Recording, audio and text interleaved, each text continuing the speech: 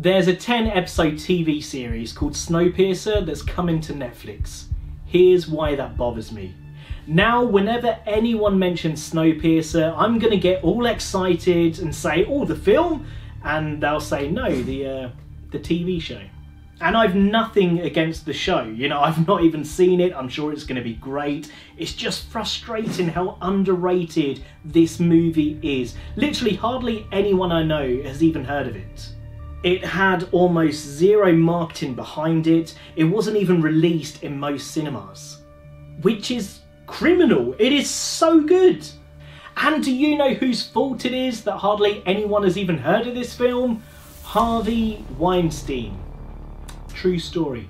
The Weinstein Company, they brought the distribution rights for the film, intending for a big worldwide release. However, Weinstein, he demanded that 20 minutes of footage be edited and opening and closing monologues be added.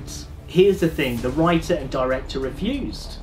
And so the film was buried until a fan petition saw it eventually released, but not at the level this film deserved. By the way, that writer-director is Bong who made Oscar history with 4 wins, including Best Picture with Parasite.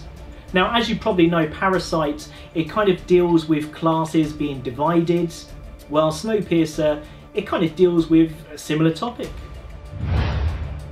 It's a story about the last remaining members of humanity in an apocalyptic future, who spend the rest of their days on an ever-moving train.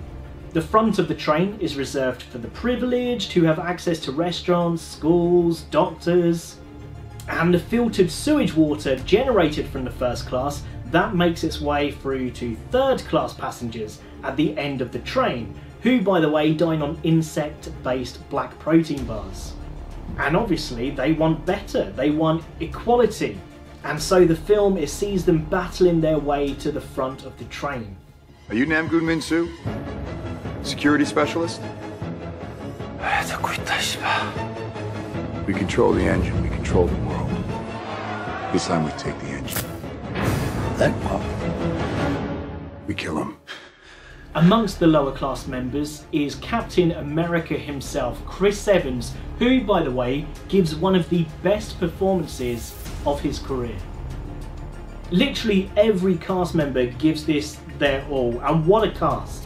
This film also stars Octavia Spencer, along with John Hurt and Ed Harris, who each have multiple Oscar nominations. And Joon as well, he did a fantastic job blending science fiction with action, with a film that just literally feels different to anything else out there. And credit to the filmmaker for not compromising his artistic direction.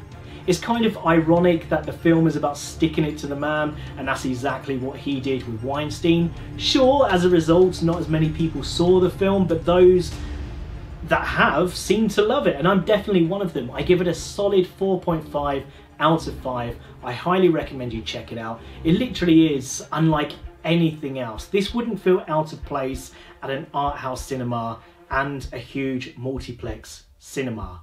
And check out the TV show as well. I know it sounds like I was hating on it earlier. I don't know, it could be great. I love the concept of the film. I think there's so much more they could do with it, so it will be interesting to see what the show does.